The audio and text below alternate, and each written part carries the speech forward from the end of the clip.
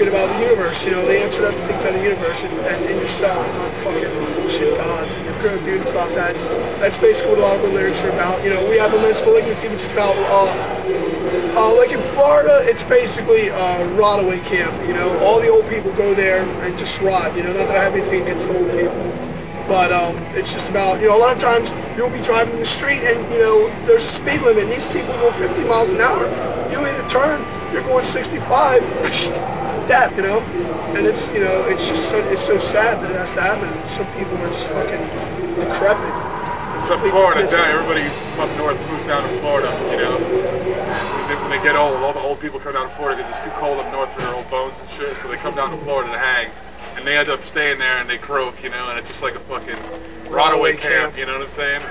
That's kind of what that tune is about. That's Lee's bag, though, you know, that tune anyway. Yeah, we have the Final Cremation. It's basically about just, it's your standard fucking annihilation song. Everything's fucking kaput and dead and destroyed. Apocalyptic song. Yeah. And that's The Burden of Evil. It's pretty self-explanatory.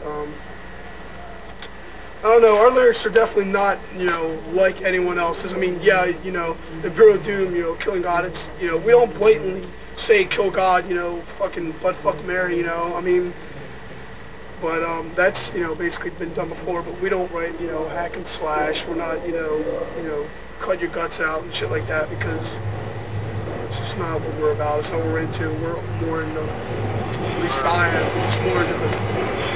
We don't want to try to write a whole bunch of satanic lyrics and try to jump on the bandwagon of the Morbid Angel Deicide success story because they have this evil image and that's what makes it. We want to try to make it on our music, you know, more than our lyrical content. Yeah, you know what I'm saying? We want to get a message, apparently, but fucking we want the music to stand out as well, you know? Because there's so many bands that just write these evil lyrics and they really, I don't know whether they know what they're talking about or not. Just, you know, it's a question, but we don't want to have to like jump on the bandwagon of like bands like Morbid Angel Deicide who have their success through fucking their images as far as evil or whatever.